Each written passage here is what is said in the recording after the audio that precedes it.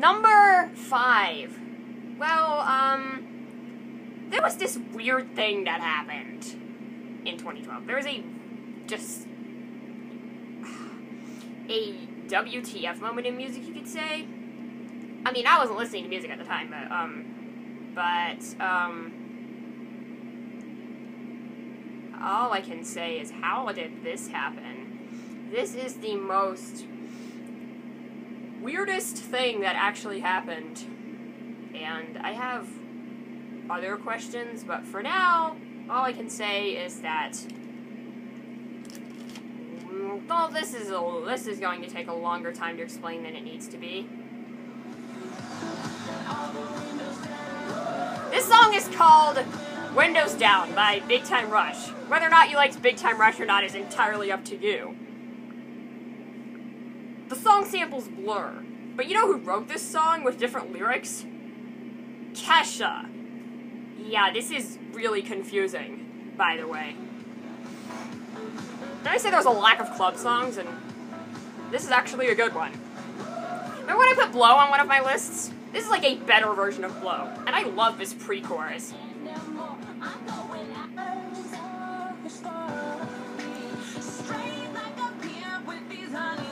This is probably my favorite part of the song, actually. Yeah, it's kind of lame, but Kesha was always lame until she became cool with Praying. Well, Praying is more than cool. Praying is powerful. And yeah, this is a better version of Blow, and I really like this song. But unfortunately, it didn't get released to the public because it got leaked online, and whoever did that needs to just go away. But yeah, this song got leaked online, and then she sold it, the instrumental, to Big Time Rush, who changed the lyrics and made Windows Down. This is all relevant because this was supposed to be the lead-off single for her album Warrior, and it got scrapped in favor of this. This is what we got instead. Enjoy. I mean, at least this song is original. I'm kidding. Do I prefer Woohoo? I'm just gonna call it Throw It Down, because Windows Down, if we're ready to throw down, I'm gonna call it Throw Down. That is my name for the song, which is just labeled Woohoo. It doesn't have an actual title, I don't think, because it was leaked. Because there's still only one Woohoo song. And then there's about a million other Woohoo songs, like Black Horse and the Cherry Tree, The Sweet Escape, about a million others I'm not thinking of. But, okay, this song is really good. I'm getting off topic. Here's the club song we all needed. The best part of this song is the chorus. This is a better version of Blow, in my opinion. It feels like it's produced cleaner and is less rough around the edges. And, yeah, it's still a vapid club song, but it's good, okay? But, yeah, she should have released the other song instead, maybe. Not instead, though, because this song is a damn good song, so she should have released it in addition to it. Or she should release it now so I can stream it on Spotify, because, damn, I actually like that song. Sigh. Number 3, or 4. Number 4. I've had this conversation, and I think the word I'm looking for is atmosphere. I need atmosphere in my music. My favorite songs have so much atmosphere in them that it just oozes atmosphere. And sometimes to a too much extent, you could say. There is such a thing as having too much atmosphere. Kind of like that soundtrack in the Big Boo's mansion in Super Mario 64. It's too ambient and too much noise and too atmospheric and doesn't really like music, but somebody like Billie Eilish can turn atmospherism into success, and she's one of my favorite breakout artists right now. Please get big, honey.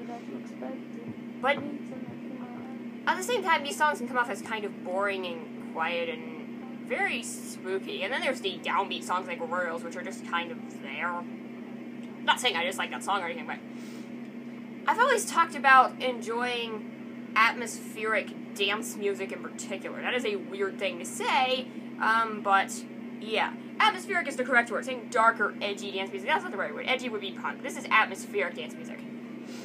This song is called Headlock by Imogen Heap, if you may have heard of her from Hide and Seek, or the atrocious What You Say by Jason Derulo. God, I want to die. This song is really good.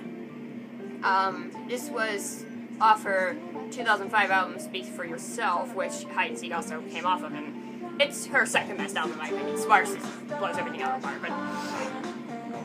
And no, this isn't even the best album of 2000... whatever. Yes, this is totally the best album of 2005. I'm not sure if Katie Thompson's album came out in 2004 or 2005, but it's not her best album. Woohoo, indeed. But also, I've talked about atmospheric dance music before. This song is really good. I've used other examples of atmospheric dance music. God, there were other things that came out the same year that fit that category. And of course, we can't forget Kylie Minogue. But let's talk about when one of these songs became a big hit, and I think I freaked out or something in my internal monologue. Freaked out. Atmospheric dance songs. My favorite genre that doesn't exist. God, I love Ellie Goulding's voice. Even on songs like On My Mind, which aren't the best lyrically, but God, I love her voice. I pretty much eat up anything Ellie makes, and Burn was okay. And I actually like her new song Close to Me with Diplo,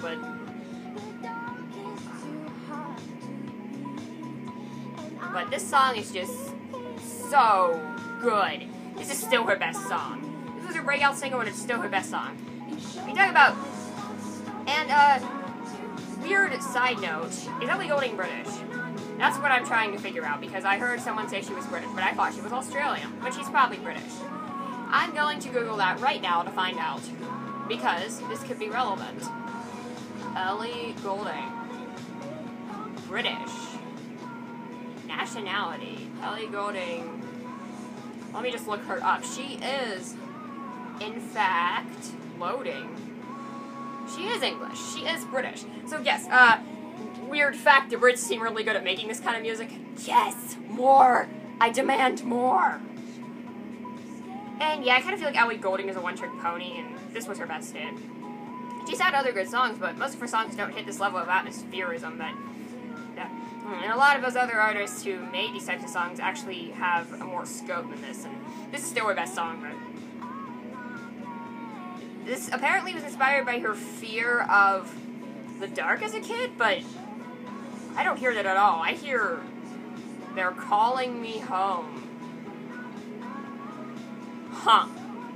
Aliens or ghosts? Either way, it's spooky as heck, and I love it. This song is amazing, and still her best hit. In fact, we got this charting. In the same year, we got freaking Cher Lloyd. This song is better than Cher Lloyd in every way. This song is amazing. I have nothing else to say. Number 3.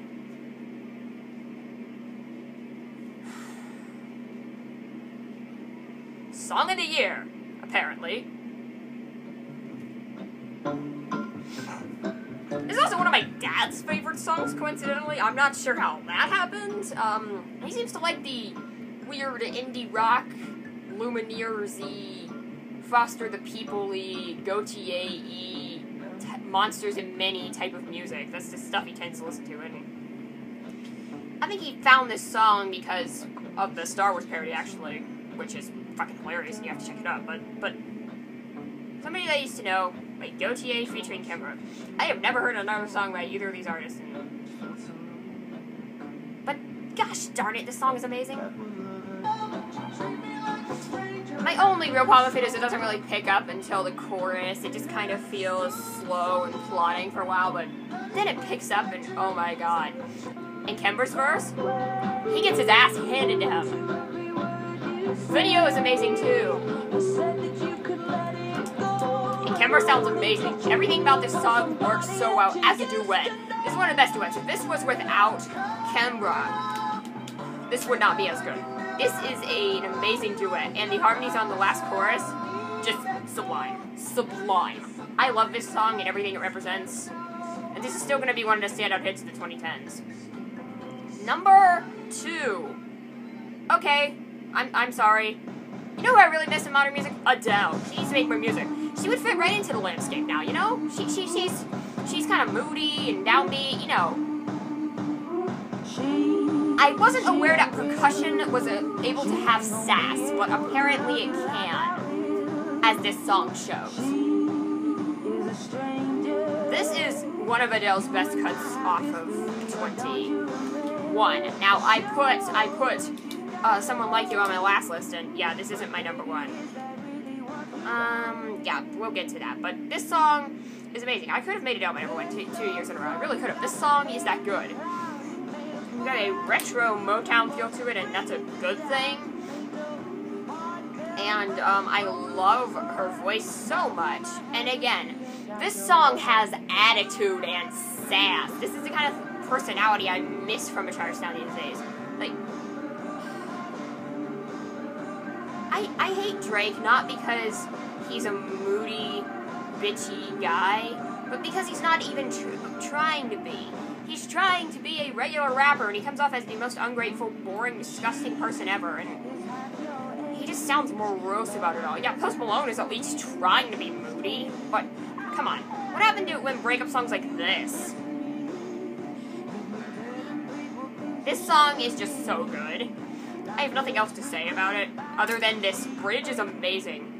How does this exist? How do we live in a world where this bridge exists? And before we get to number one, a few honorable mentions. I don't know why I said that way, but I thought it was funny. Okay. Yeah, I don't hate it. It's still kind of catchy. I love this chorus, but the verses in the chorus don't match at all, and Janelle Monáe is totally underused here. I swear this song reminds me of something. I swear the Cast a Spell on Me part has been used somewhere else before, and it's annoying me that I can't place it, but I completely forgot this song existed, but I like it quite a lot. This was one of my last cuts, by the way, don't kill me. The instrumentation and production on this song is so good. I know the lyrics are shit, though. This is a Maroon 5 song I actually don't hate. I know I should, because it's COD reggae, and Adam Levine sounds like a whiny douchebag on it, but I still like the song, kind of. Now, this song is immaculately produced, and I love the beat on it, and Drake actually sounds really good on it, but I could totally never hear another Drake song again and be happy with that. Speaking of Carly Rae Jepsen, she has the best part of this song.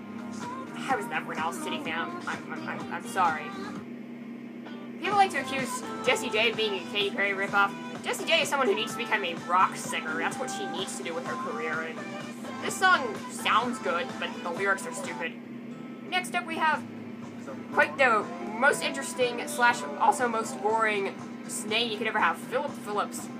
Huh. And this was my last cut for the list. Remember when I said at least it isn't Love You Like a Love Song in one of my other videos? I am so sorry. Number one, it's Coldplay. It's Coldplay. I'm sorry. I know everybody hates this song for some reason, and y'all are crazy. Paradise by Coldplay. I really debated putting this at my number one, but then I listened to it again, and this is just one of the most beautiful songs I've ever heard. You're allowed to hate it if you want to. I don't know why anyone possibly could hate this song, or how. Sorry, Todd in the Shadows, I just don't get you on this one, but I only have one word, though. Millennial Loop. But this song is immaculate. Every instrument sounds so good. I know people say, oh, the song is not that interesting lyrically. It isn't. I don't care what it's about. This song makes me feel so happy when I hear it.